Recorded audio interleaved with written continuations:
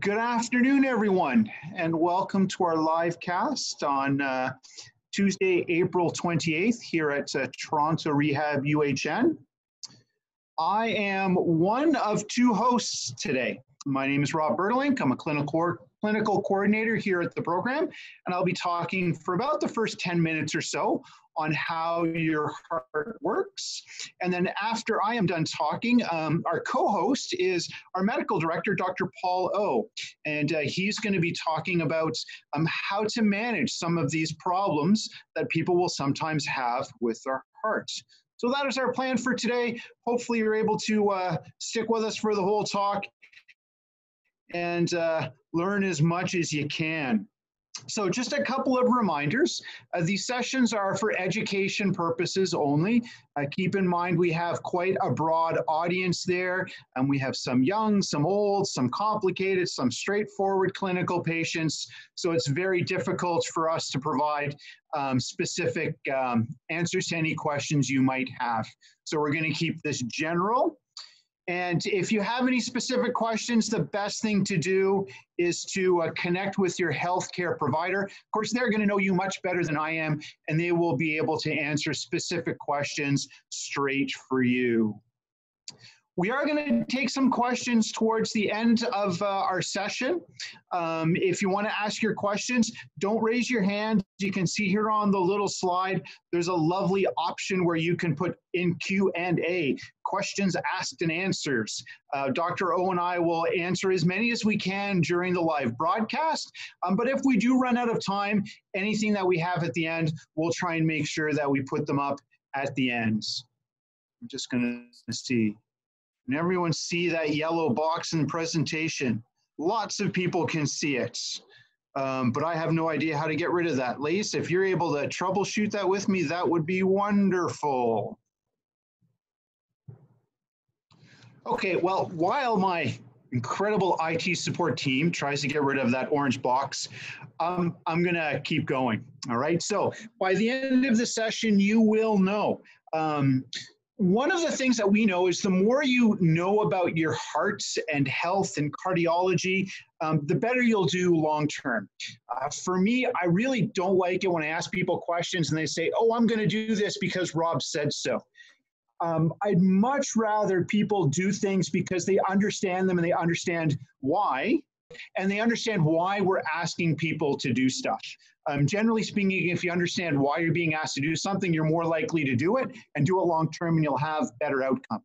So seeing as how we're a cardiac rehab program, we have a lot of people that come through with cardiac problems. So our session today is going to be talking a little bit about the heart, various systems within the heart, how they work, and then Dr. O is going to be talking about what can go wrong and how to manage some of those problems. So that's kind of our goal. Hopefully you guys learn as much as we possibly can by the end of this. There we go. So what does the heart do? Every cell in your body needs a constant supply of oxygen-rich blood. The cells in our body use oxygen for a variety of processes, including making energy. And it's your heart's job to make sure that that supply of oxygen-rich blood makes its way to the cells 24 hours a day, 7 days a week for your entire life. So it's a very, very important job. It's pretty simple. It's only got one thing your heart has to do is supply oxygen-rich blood, but it is critically important. So how does it accomplish that? We get our oxygen from the air that we breathe. So every time we take in a big lung full of air, the air goes into our lungs, and of course the air contains oxygen. Surrounding our lungs is a vast network of blood vessels full of blood. So what happens is oxygen will make its way from inside the lungs, through the lining of the lungs, and into the blood that's surrounding them.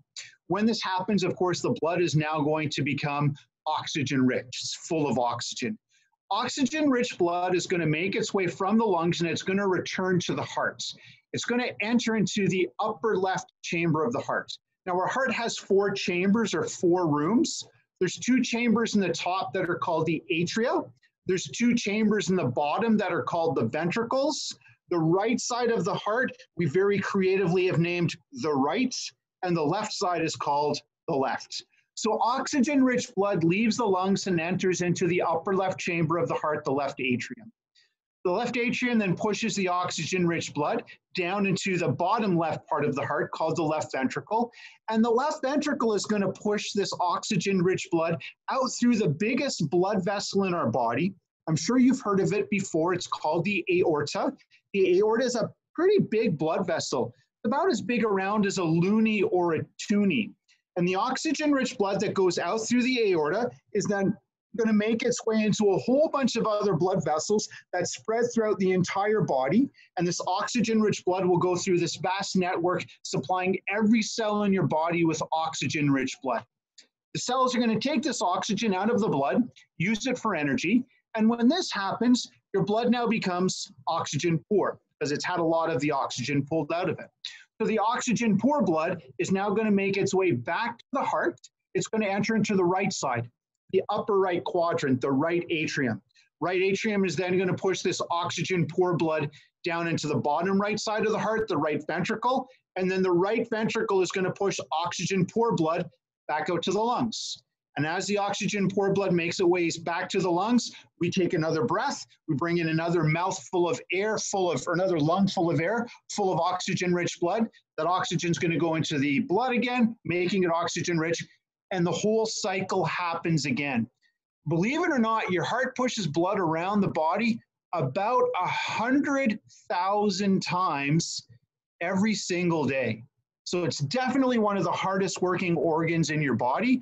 Very simple job. As I said, all your heart has to do is deliver oxygen-rich blood.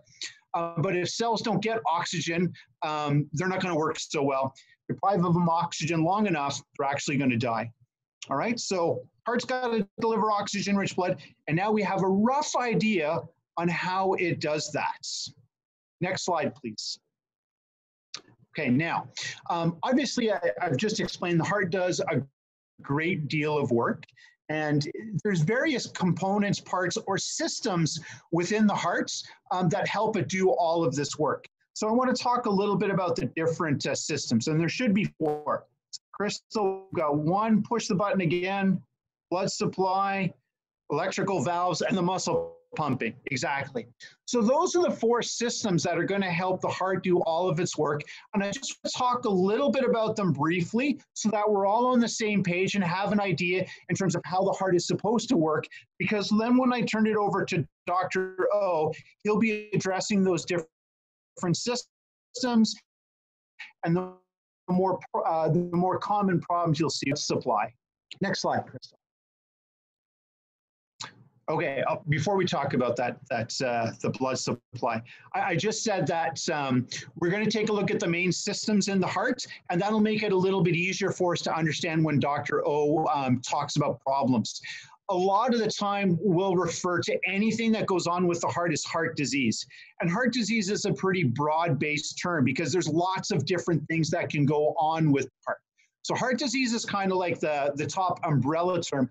And then we'll often break it down into different types of heart disease based on the system that the problem occurs in. So if you've got problems with your coronary arteries, the plumbing of the heart, that's coronary artery disease. The heart's got an electrical system, that would be arrhythmias or electrical heart disease. The valves are the doors in the heart. Problems with that would be called valvular heart disease. And if you've got a disease with the heart muscle itself, the pumping part of the heart, that is called cardiomyopathy. So let's take a little bit of a closer look at these. And now, Crystal, next slide, we'll start off with the plumbing. So coronary artery disease is one of the most common type of heart problems that you'll see. Here in our cardiac rehab program, this is the most common referring diagnosis that we see. So what is coronary artery disease? Well, I said at the outset of this talk that every cell in the body needs a constant supply of oxygen-rich blood to function properly and to stay alive. And that is true for all of the cells that make up the heart as well. And the cells in the heart get their oxygen-rich blood through the coronary arteries. One of the things that can happen with the coronary arteries is if you damage the lining of a coronary artery, you actually create a little weakened area. And in that weakened area of the coronary artery, things can start to weaken it, deposit it, and start to build up in that weakened area of arterial wall. Whether it's excess cholesterol, white blood cells, smooth muscle cells, calcium, all this stuff can start getting deposited into this weakened or damaged area of arterial wall, and then you'll start to get plaque building up, which is what this graphic shows. You can see the yellow stuff building up more and more and more. As that plaque or blockage builds up, it leaves less and less room for oxygen-rich blood to travel down the artery. If you start to leave less room, you start to restrict the flow of oxygen-rich blood, parts of the heart muscle can start getting starved of oxygen-rich blood. If your heart muscle gets starved of oxygen-rich blood, it's going to complain.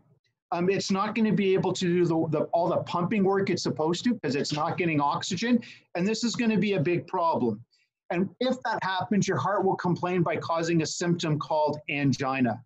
So angina is a sign that your heart's not getting all the oxygen-rich blood that it needs. Most commonly, it's described as a pain or a pressure in the left side of the chest, radiating down the arm or up the left side of the neck into the jaw.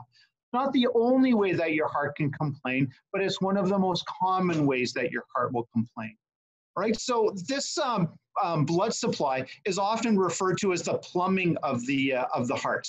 I know a lot of the time when I talk to patients about the different systems, I'll often relate it to a house. Many of us live in houses, so it kind of makes sense. We can all relate. Your house has got plumbing to get all the fluids and water around. Your heart's got a plumbing system just to make sure that it gets all the blood that it needs. And so problems with the blood flow can be referred to as coronary artery disease, plumbing problems. So let's take a look at the next slide, please, Crystal. Okay, so your heart, believe it or not, has also got an electrical system as well. I mentioned earlier that your heart beats 100,000 times a day. Every single one of those heartbeats starts with a tiny little spark of electricity. So this is a picture showing a very, very basic, simple representation of the electrical system in your heart. In the upper left, and the upper right chamber of the heart in the right atrium is a specialized clump of cells called the sinoatrial node, or SA nodes. And your SA node is kind of like your heart's own natural pacemaker. This is where the electricity starts. Yes, the SA node will generate a little spark of electricity, which will pass over the top part of the heart, forcing it to contract. As the top part of the heart contracts, it pushes blood from the atriums down into the ventricles. And then in the middle of the heart, between the atriums and the ventricles, is your atrioventricular nodes. It's also a specialized clump of electrical cells. When it senses electricity in the top part of the heart, it will pause for a fraction of a second, just long enough to let blood move from the top to the bottom part of the heart, and then it will generate an electrical impulse passing over the ventricles, getting them to contract and push blood out. So every heartbeat starts with an electrical impulse. Let's take a look at the next slide, Crystal. So if you have problems with the electrical system of your heart, you will have an arrhythmia, all right? And this is a very common thing that we see. A lot of us know as we get older, stuff wears out. Whether it's your knee or your back or your hip, things wear out as we get older, and so too can the electrical system of the heart. And as that happens, you might start getting irregular heartbeats, which means the electricity is going down non-normal pathways. Happens quite commonly to a lot of people, but if it happens too often, it can start to affect blood flow, and this can be a problem. And Dr. O, I'm sure, will talk about what we can do about that in the second half of our talk. So we have a plumbing system, that's our coronary artery disease, and then we also have an electrical system. These are our arrhythmias. So we've talked about two systems. Let's take a look at the third one, Crystal. So I mentioned that our heart has got four chambers, the two atrias and the two ventricles, right side and left side. It's important that the blood flows through the heart in a set in a set direction or a set pathway. To make sure that that happens, we have doors between all the different chambers of our heart. These are called the heart valves. We have them between the big blood vessels taking blood out of the heart, and we also have them between the different chambers. Now, as we get older, the valves can start to get a little bit leaky. It's kind of like doors in a house. I mean, if you've got a brand new house, those doors are hung perfectly. They're square. They open and close flawlessly. But as the whole heart, as the house gets a little bit older and starts to settle and shift a little bit, those doors don't maybe open and close as much. They get a little bit creaky. The valves in your heart are kind of the same way. You know, when we're born, hopefully those valves open and close perfectly, and they really control the flow of blood very, very well. But as we get older and stuff starts to wear out, those valves can get a little bit leaky, and you can have the flow of blood kind of can go back and forth across the valves themselves a little bit. This leaky valves are often called regurgitation. You'll hear that term sometimes, or if you hear heart murmurs, that can be a sign that the valves are not opening and closing as well as they should. This results in your heart having to do an awful lot more work. Remember, in a perfect world, it beats 100,000 times per day. Blood goes through the different chambers beautifully. If those valves get a little bit leaky, the blood flows back and forth, your heart's got to do a lot more work. This can be very fatiguing, and fatigue and shortness of breath are common signs of valvular heart disease. Let's take a look at the next slide, Crystal. So this just shows a little bit of a closer look in terms of what valves look like, the different types of valves when they're opened and closed. And if you take a look at the graphic on the bottom right that says normal and regurgitation, that shows my example really nicely. That normal valve, the valve doors are closing perfectly. There's no opportunity for blood to go in any direction other than the one it's supposed to. But the picture right beside it, you can see those doors don't really close as well as they should. And you can see there's a little bit of backflow of blood through the valve. And that's what they call regurgitation. That's what makes your heart do a little bit more work and can make you a little bit short of breath. Okay, so that's our third system, the valvular heart disease. And let's just take a look at this fourth one before I turn it over to my co-host, Dr. O. We've talked about a plumbing system in the heart, the arteries. We've talked about the electrical system in the heart. We talked a little bit about the valvular heart disease, the doors in the heart as well. The last one, if we're going to finish off our relationship to the heart, is the walls. House has got walls, so too does your heart. The walls of the heart are the pumping muscles that push all the blood all the way out to your fingertips, the tips of your toes. And you can have problems happening with the muscles of the pump as well. Probably the most common way to have a problem with the muscle of your heart is to have a heart attack. In a heart attack, you've blocked off the flow of oxygen-rich blood to part of the heart muscle for a long enough period of time that you've actually killed off part of that heart muscle. A heart muscle is meant to move nice and smoothly and effectively, pushing blood out very, very well. If part of the heart muscle dies, it's not as strong and it's not going to be pumping as efficiently. And heart attacks leading to what's called ischemic cardiomyopathy, probably the most common damage that you'll see to the heart muscle as well. Anything that can damage the muscle can cause problems. So heart attacks are common. Sometimes you'll get toxins as well, whether it's alcohol. High blood pressure can do it as well. If the valves are not working well, you can make the heart very, very fatigued and tired. It's not going to be working as well as it should in that particular case. So this is the fourth system that I'm sure Dr. O will talk about, and that's the plumbing system. A medical term for that would be cardiomyopathy. Okay, so that's a little bit about what the heart does, delivering oxygen-rich blood, 100,000 heartbeats a day, the four systems that help it do that massive amount of work. And now I'm going to turn it over to my co-host, Dr. O, and he's going to talk about these problems a little bit more and talk about some of the more common solutions or treatment problems for that. I'm turning myself off, and all yours, Dr. O. Great. Thank you very much, Rob, for a terrific introduction and overview of how normal heart function will go. So my task for the next 10 to 15 minutes will talk about some of the interventions that are offered up for these different aspects of the heart, and hopefully touch upon some of the questions that might be of interest to the group. And I'm sure that there are a few as we come to issues that might hit close to home. This slide, you may recall, was an image that I showed in last week's medication session. And we used it as a framework for talking about when the arteries in our heart don't work so well, and where we might apply some medication therapies. And we thought that that might be a good touch point for us to think about how we might introduce some medication interventions and other kinds of issues as we move through.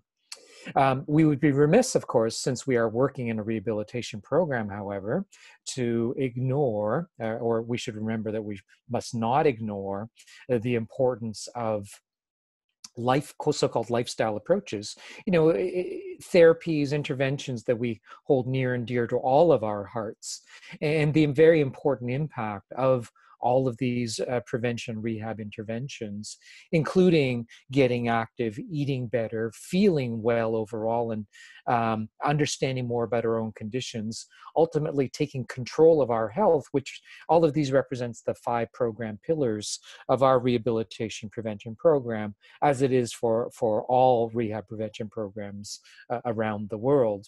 And there is really interesting data that have emerged that would say that if we can do all of these things correctly, along with taking the medications that have been prescribed to us, that we can achieve excellent heart health through those approaches, even without the needs for surgery or angioplasty or other kinds of interventions.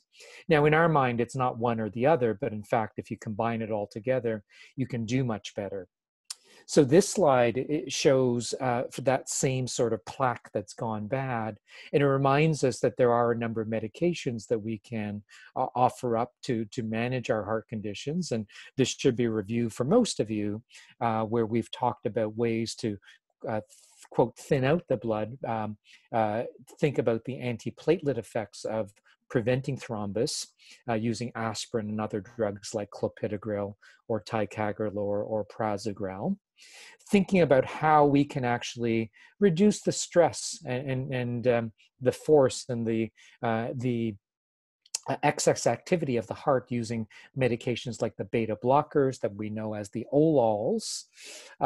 Thinking about how we might manage the cholesterol plaque buildup within our arteries, as so-called atherosclerosis, using medications like statins as well as other lipid-lowering therapies, and using therapies that can relax the stress in the wall of our hearts using ACE inhibitors and angiotensin receptor blockers, the prils and the sartans. So these medications that you've been offered up in the context of having had heart attacks or heart surgery or angioplasty or diabetes or high blood pressure, they all play a role in the therapeutic approach to things that can go wrong with our plumbing, as Rob has introduced. But sometimes we'll need other kinds of interventions as well. And about a third of us on the phone probably would have gone through a percutaneous coronary intervention. The short form may be that you have heard called a PCI. Percutaneous means that there has been a catheter that has been introduced through the skin into a blood vessel, either at the level of the wrist or the arm, or a catheter that was introduced in the groin into the femoral artery. Both of these interventions involve threading up a wire up towards the heart and approaching a blood vessel that has a blockage inside of it. The other terms that you may have heard for this would be a coronary angioplasty. Angio refers to that blood vessel, and plasty refers to some sort of intervention that causes a change in the size or the shape of that blood vessel with a balloon and other sorts of tools that we'll show here. Now, if you want to see a little bit more animated graphic, you can go to the American Heart Association Interactive Cardiovascular Library. There is a link to that off of our Cardiac College website, where you'll see basically that if there is a blockage in a coronary artery that's shown here with a stylized representation of the coronary angiogram, the cartoon here shows that there is buildup of plaque inside of this artery. And here, what's demonstrated is a wire with a balloon that's been passed across that narrowing. The balloon has been inflated and squashed against the wall of that artery, and thus opening it up. And 20 years ago, when coronary angioplasties were first done, that was basically the whole procedure, where a balloon was inflated and the plaque was just squashed against the wall. Now, while it was effective for the short term, the observation was that unfortunately, many of these vessels kind of collapse back down again. So the innovation in the last couple of decades has been to actually place another balloon with a metal stent inside of it, and then expanding that to hold the artery wall open. So this is now percutaneous coronary intervention with a stent that is left behind. And here's another representation of that in more colorful detail, demonstrating that the stent has been inflated, the atherosclerotic plaque has been squashed against the wall, and this wire and the balloon will be removed. Now, about half of you, of those of you who've undergone this kind of procedure and had a stent left behind in the artery, you may have had 1, 2, or even more of these kinds of stents that have been placed. In Ontario at current date, about half of these stents will be made of plain metal or bare metal stents. And about half of these stents will have had some sort of medication attached or impregnated onto the wires of that artery or of that stent, that then slowly come out into the artery over the course of the next several weeks to a few months. And the idea of that medicated stent or drug eluting stent, eluting meaning that the medication is coming out very slowly, is that it calms down the reaction that may follow having undergone one of these stenting and ballooning procedures, so that there's a less of a tendency to scar formation. Whether you've had a plain metal stent or a drug-eluting stent, you'll be offered up some medications to reduce the amount of platelet that attacks to this, and the tendency to form blood clots. And we did discuss that last week in our medication session. Now, in some situations, the artery size, shape, nature of the blockages, or if there are multiple blockages in many arteries, the decision may instead be made to move to a coronary artery bypass operation. And this cartoon demonstrates that in this section of the heart that's in the box, that if there is a blockage that is shown here, that the idea is that one can do a bypass operation through an open heart procedure, either through a full kind of opening of the chest or through smaller incisions. And the idea is that there is a small bypass graft, a tube that may be comprised of a vein removed from the artery of the leg, or actually an artery from the inside of the chest wall, and that represents the bypass that goes from the main large vessel, the aorta that Rob introduced to you, that will be taken down past the level of the blockage and connected into the downstream section of that artery. So that is what is meant by the bypass. Essentially, we've built a new road that brings oxygen-rich blood down to the muscle of the heart where it is needed. Now, here shows someone who's had 2 bypasses, and the standard approach these days is to take one of the veins from the leg and put it down into the right coronary artery if there is a blockage in the right, and then taking the internal mammary artery off of the inside chest wall and plugging that into the major blood vessel that supplies oxygen-rich blood to the heart muscle, the left anterior descending artery. And if there are other bypasses needed to other blood vessels in the heart, that may be a combination of veins and other conduits, like taking out the artery from one of the wrists, either on the left or the right side, and using that as another bypass vessel. And it's not uncommon for people to have 3 or 4 or even 5 of these bypasses done at one time at one of these surgeries. So that's addressing the plumbing sorts of issues. And if you've got any questions about that, if you'll add them to the Q&A section of the platform, then we'll pick them up as we move along. The second part was the electrical abnormalities that may occur over time. And Rob introduced to us that the heart has an electrical system to it that consists of wiring very similar to what might be happening through the wires of your house.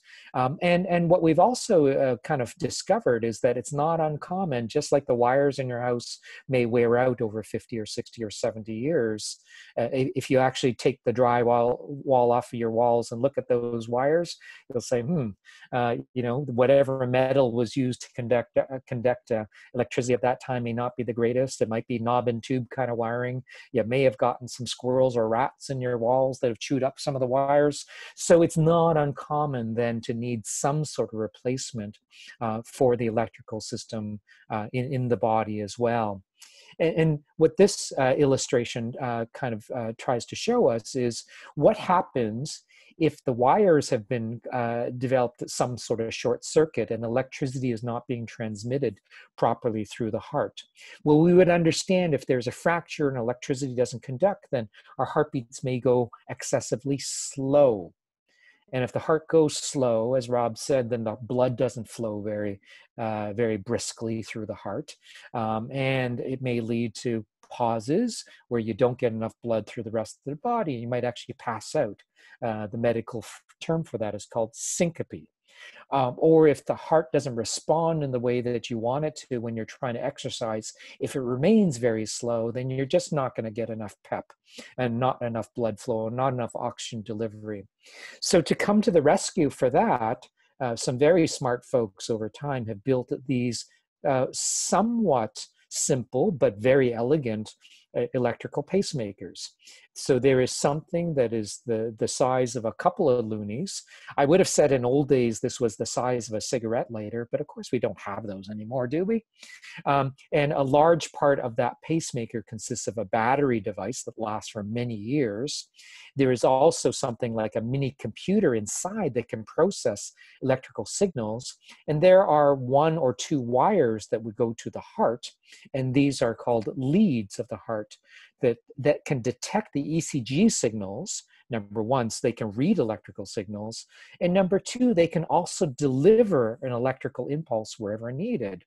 So if the wires are sensing that the heart rate is going too slow, it feeds that back to the mini computer pacemaker, and the pacemaker says, I agree with you, you are going too slow, let me send some electrical juice down my wires so that the heart will speed up.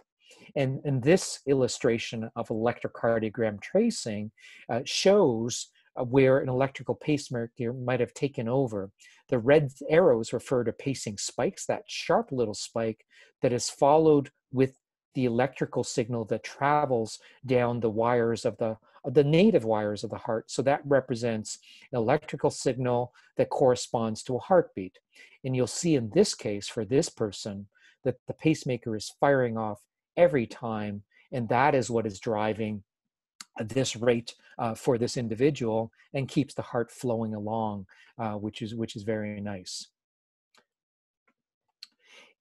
Now, a more sophisticated way of dealing with this, if there are other kinds of electrical abnormalities in the heart, so not only might the heart go too slow, but sometimes there are short circuits within the electrical system that lead to fast rhythms or irregular rhythms, or sometimes very dangerous rhythms. So a souped up version of the pacemaker is something called an implantable cardioverter defibrillator. So implantable refers to the fact that this little device will be inserted just underneath the skin and muscle on the heart, on the chest wall. The wires are placed down the subclavian artery, the artery that just sits below the collarbone, and then these wires are placed down to the heart. Now, these kinds of cardioverter defibrillators can also do that pacemaking function. So if the heart is going too slow, the little computer in the ICD battery pack will sense that. It can deliver extra beats to make sure the heart is going fast enough for the activities that we want. But it's also got more sophisticated ways of reading the heart rhythm through these leads that might sit in the right atrium and the right ventricle. And if it detects in particular that there is a very dangerous rhythm that's arisen, and this ECG strip shows a marked contrast between the left-hand side, where there is this wide, bizarre, irregular sort of heart rhythm. And in this case, this is called ventricular fibrillation. That means the heart's trying to stop. And if that is detected by this very smart cardioverter defibrillator, then a strong shock will be delivered to the heart. And then that'll reset the whole electrical system and allow return, hopefully, to a nice regular sinus rhythm. You know, some of us online will have had one of these sorts of devices implanted. Somebody may have even had one of these kind of shock episodes, but the idea is that it can be very life-saving, in fact, so that we don't live or experience these kinds of irregular heartbeats. So these ICDs are a smarter version of this, and this is the shock function. Some of these kinds of ICDs can also sometimes pace us out of dangerous kinds of heart rhythms as well. Let me just look at a couple of questions here that are relevant to this part. And one of the folks on the phone is asking, what is considered a heart beating too slow? And that's a great question, because for many of us, we're aware of our heartbeats. We may have been trained to check our pulses and monitor that along. A heartbeat may be slower than 50 or 40 beats per minute for many individuals. Although some of us may live with heartbeats in the 50s and 60s and be quite fine. If we're up and walking around and getting lots of blood flow, not feeling dizzy, that's not an issue. And we may have had some sort of heart tracing or heart recording over time where we've monitored whether that's gone too slow. But if it's falling below 40 beats per minute consistently, and if we're also getting long pauses in our electrocardiogram, that may be a sign that we need one of these backup pacemakers. And if ever these kinds of dangerous heart rhythms are picked up, then that's when we might need one of these cardioverter defibrillators. Okay, I'm going to move on with just a couple more sections, and then we'll move to the questions. Thank you very much for submitting them along, and we're accumulating a good number of items for our question and answer period. Rob has described that sometimes our valves may go awry over time. The doors may not fit very well. The windows may not sit in their frames particularly well. And we have different approaches then to how to replace those doors and windows. And what this illustration from the Mayo Clinic is representing, that one of the new approaches to creating new doors is actually to insert a new one right in the frame where it kind of sat. And there's kind of modern approaches where you may not actually have to open up the whole chest wall to remove one of those valves. So now there is this so-called transcatheter, meaning that a wire will be placed up to the heart, across the skin into the puncturing one of those blood vessels, particularly the femoral artery in the groin. And that can be threaded up and placed here into the aortic valve position. So you'll see the balloon, and that little brown meshy sort of thing represents where the new valve will be seated in to the position of the old valve. This can be done from the groin upwards. It can also be done with a catheter that is introduced directly into the aorta. And it can also be introduced through the chest wall, through making a puncture, small puncture in the heart, and then threaded up as well. And what this allows to happen is that from this set of cartoons represents the catheter coming down and coming across the stenotic aortic valve. The balloon in the valve is seated right across that valve structure, and then the catheter and the wire and the balloon are removed, and what's left is this little new valve. It almost looks like a crown that's sitting there, and that will control the blood flow smoothly out of the heart and into the aorta. So that's called a transcatheter aortic valve, and these are being done with increased frequency all across the world. And the nice thing about these is that you don't have that whole recovery time of the open heart surgery. Now, not everybody will be suitable for having one of these valves based upon the anatomy. and just the complexity of getting one of these valves in place, so that some people are still having surgical valve operations. And what this is going to involve, of course, is a larger incision through the breastbone of the chest, and then opening up and actually visualizing where the heart might be, making an incision in the aorta, looking at where the valve is sitting. And here in this lower left cartoon, that valve is shown as something that is degenerated over time, built up calcium, so it doesn't open and close particularly well. Here we're seeing in the upper right that the old valve is being removed surgically. The middle here is this new valve that's being sutured into place, and will be dropped down here. You can see that it requires a very skillful surgeon, and there's amazing surgeons that can do these operations. And then that valve is brought into place with multiple stitches. These valves may be composed of tissue, like some are made out of cow tissue or other animal kind of tissue. There may be some of these valves that are made of metal or other kinds of new engineered materials, and placed down into position. And here you can see that essentially the new valve has now taken place of the old valve that isn't functioning very well. So the choice of whether one has one of these transcatheter procedures or the surgical open procedure depends on your own history, what's gone on in terms of the progression towards the narrowings or problems with the valve, the rest of your health, and how well you might withstand one of these open heart surgeries versus one of the balloon surgeries, and then thinking about the future of how long these valves might last in these kinds of positions. And then finally, there may be considerations on medications that are necessary after one of these valves goes in. So if one wants to avoid taking strong blood thinning medications, for instance, then having a new tissue valve put in place may allow for less need for blood thinning. But if one wants a long duration, durable kind of valve, then metal may be the way to go, but then that will need the use of warfarin as a strong blood thinner over time. So lots of interesting considerations, and you may have that kind of discussion with your cardiac surgeon and cardiologist.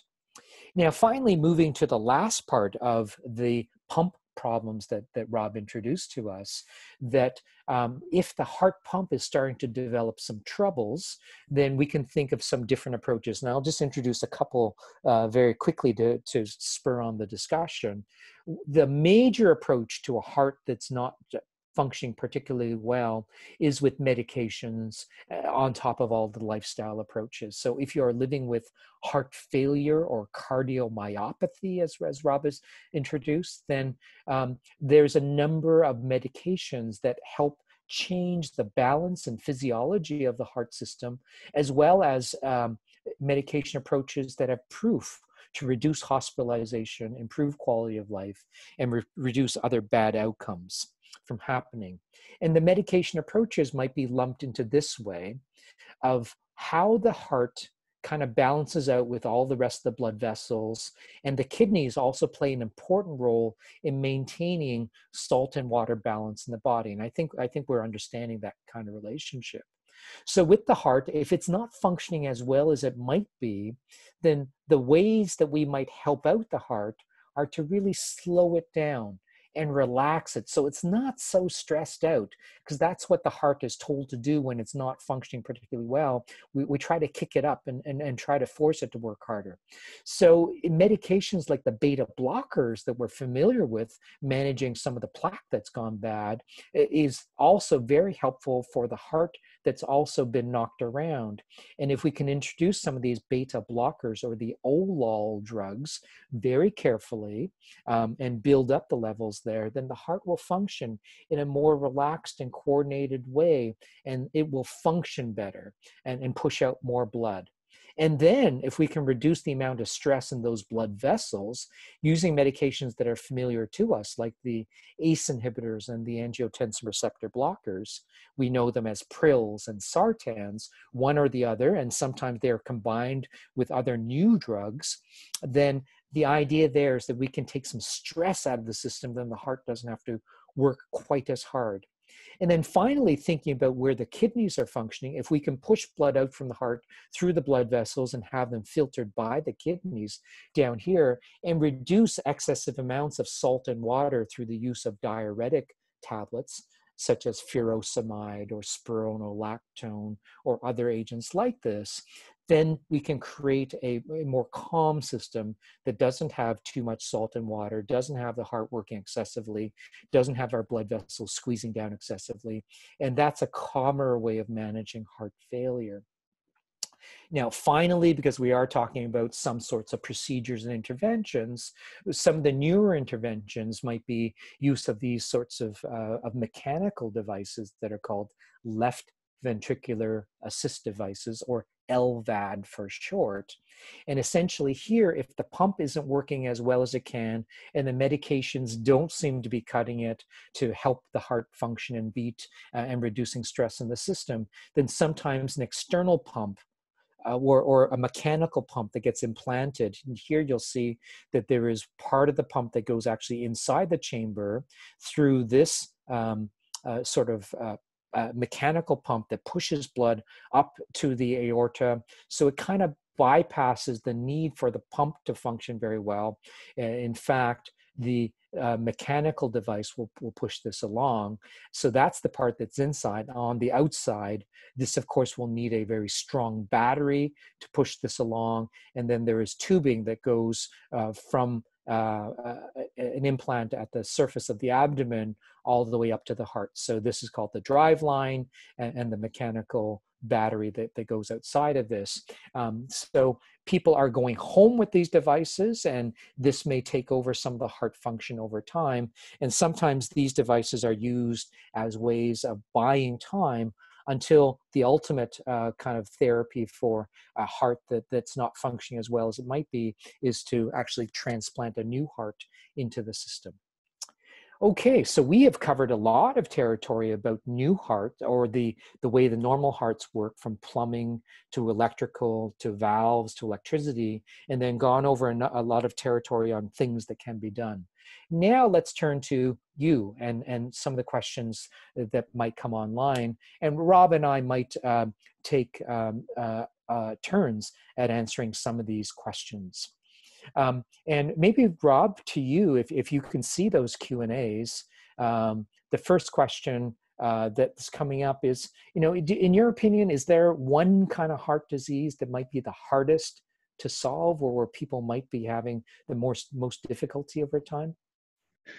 Well, it's kind of interesting. I know a long time ago when I was first hired in here, they used to say that, coronary artery disease tends to be a lifestyle disease. So coronary artery disease, I don't think is going to be the hardest to solve, but there's an awful lot of lifestyle stuff you can do to improve on that. So I don't think that would be the hardest. Electrical system, so problems with the electrical system can come about a little bit through lifestyle. Like if you have a lot of cigarettes, that can cause rhythm problems. So that could be a lifestyle change you could make. So that might work. Valvular heart disease, I think valvular heart disease would probably be the one that I'd say is hardest to solve. Not a lot of lifestyle stuff can impact on valvular heart disease. As Dr. O illustrated quite nicely, a lot of the time you're looking at surgical approaches. So I think I'm going to pick on something. It's either going to be valvular heart disease or maybe the cardiomyopathies. That would be my answer. Yeah, and I agree fully, Rob, that every disease may be difficult for some individuals. The other part I will say, though, is that many people do live for many years and be fully productive and active with any one of these sorts of conditions. So the great thing that we've been seeing, probably every year there's new innovations, and there's innovations that we haven't described yet in this session. So thank you for that. The next question coming up is, do stents need to be replaced over time, Rob? So generally speaking, the stents that we put in are going to outlast us. Most of the stents that we're putting in right now are metal.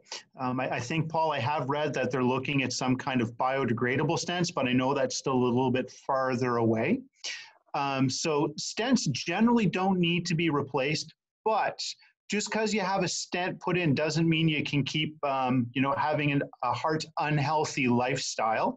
It is possible to still develop blockages within the stent. So it's important that you lead a heart healthy lifestyle, exercise regularly, control your risk factors, eat right, and of course, make sure you take your medications. And if you do that, hopefully you won't develop any more blockages within your stents. Yeah, I agree completely. And maybe the other nuance on this is that once the metal stent goes into the artery, it stays there. So it's not like the stent really needs to be replaced, but it's problems that will arise in those arteries that needs new stenting to be done. And that might be new blockages that can be kept away, as Rob indicates, or sometimes there are problems that develop inside of the stent, not the stent itself, but the cells, the thrombus or the plaque that may regrow are within or just around that stent, and that's why we hear about people going for new stenting procedures. Paul, that leads us into the next question, I think, quite nicely from Leslie. If the valves require an operation, does that last forever or has to be done every few years, Dr. O? Yeah, so in the case of valves, some will last a very long time, and valves are designed to last years and sometimes decades for individuals. But for some individuals who are born with a valve narrowing, so-called congenital heart valves, if there's narrowing at a relatively young age, like 40 or 50, you may have to anticipate that more than one operation will be necessary over time, so that there is some wear and tear, and repeat surgeries may be necessary to replace those heart valves. What about, Paul, I'm going to flip this one to you. What about patients with stents and pacemakers? Of course, they're going to be made out of metal. And the question here is surrounding how do you have an MRI done if you've got stents or pacemakers inside your body? Yeah, so that's a great question. And we know that MRI scanning is being used to look at various parts of the body. The short answer is with stents, the coronary stents, usually that's actually not a problem having one of these MRI scans because they're so small and they really don't interfere with the MRI. Pacemakers are going to be another issue. Now, some of the newer ones, there actually may be less interference of the MRI with the pacemaker and the pacemaker with the MRI. So do check that out when you get the devices in, and see which devices might be compatible with more advanced scanning. Why don't you take this next one, Rob, about if one has a heart problem and you're trying to get out walking and you might experience some discomfort either in the chest or neck, and how might you deal with that vis-a-vis physical activity? Well, if you're a cardiac patient or any kind of patient really, and you're starting to exercise and you start getting some pain, any kind of discomfort, it's important that you try and figure out what's causing that pain. So if you've had valve surgery and you're getting some exertion-related symptoms, probably the first thing to do would be to hold off on the exercise and just reach out to your doctor, just to make sure that the pain you're getting is part of the healing process. And with a lot of the valve surgeries, especially if you have to open up the entire chest wall, there is a healing process involved, and you might have a little bit of discomfort, and that's perfectly normal. But it's important that you talk to your own doctor to figure that out. Now, assuming that this is part of the healing process, usually what we encourage people to do is if you're walking and you get a little bit of discomfort, typically try and slow down a little bit. Let the discomfort tend to pass. And if it passes, then you can slowly build things back up. Exercise really should be comfortable in the early days after having any kind of cardiac problems. So you really want to make sure that when you are exercising, you're pretty much symptom-free.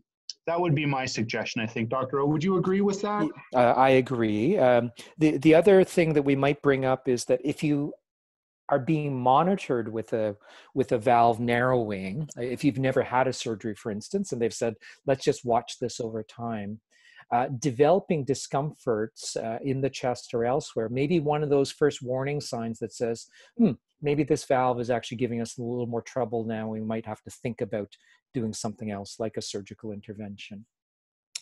Perfect. Paul, I'm going to tackle this next one. I like these collateral blood vessel questions. Lovely. From Brent, he asks, I am a bit unclear of the role of collateral blood vessels. Are they a result of having an active lifestyle, or do they develop in response to having heart disease to provide an alternate path to provide oxygen-rich blood when arteries become blocked? So great question. So what are collateral blood vessels? Well, we have quite a supply of coronary arteries. Our coronary arteries are meant to supply the entire heart muscle with all the oxygen-rich blood that they need. Now, if something happens such that that supply starts to get restricted a little bit, it would be in our heart's best interest to see if it could find or maybe grow new blood vessels to further increase the supply of oxygen-rich blood. Sometimes people will call this lay bypass or natural bypass.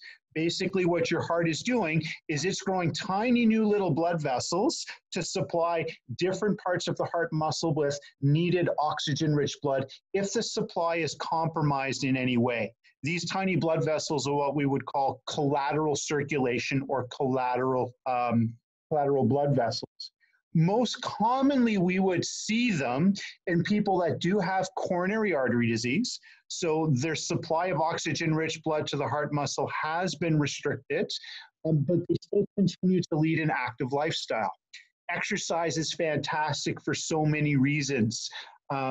If you exercise and you lead an active lifestyle, that's sending a message to your heart, hopefully on a daily basis, that, hey, we need oxygen-rich blood. And if you're not able to deliver all that oxygen-rich blood, the heart needs to restructure itself in terms of growing new blood vessels to supply that oxygen-rich blood.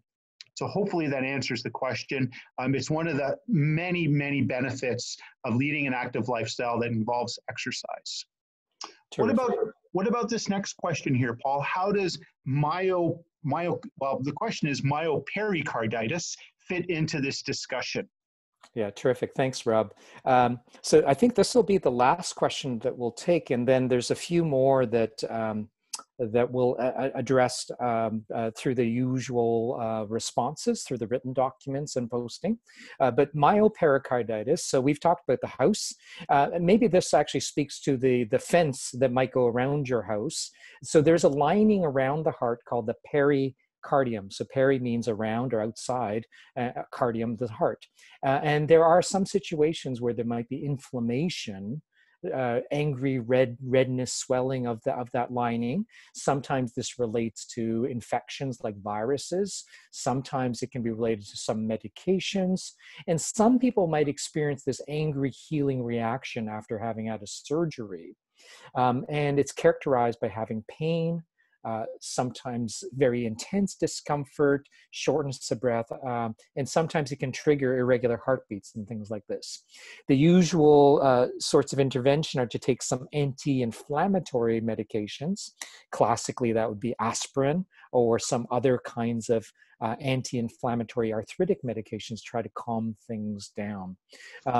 So occasionally there might be some fluid accumulation with that. So it's one more part of the heart, not the most common conditions that we're going to be presenting with, but an important consideration. Okay, so wonderful. Thank you for your comments. I'm sorry that we're not going to get to everything at the moment, but we will, of course, address your questions in the next little while. Coming to the top of the hour, hopefully you've enjoyed this session. And if you want to learn more about what heart disease is and what you can do about it, go to the Cardiac College website and click on the Treat Heart Disease tab to learn more. You'll see some useful information, some good graphics, as well as some useful links to animations if you like to watch more video. So we hope that you've enjoyed this session. I was very glad to be able to chat with Rob today and present this to you. He's always a phenomenal presenter and I think has presented great information for you. We'll remind you that Wednesdays are our Nutrition Wednesdays, and tomorrow's session is on how to choose some heart-healthy foods, and we need to make these decisions every single day.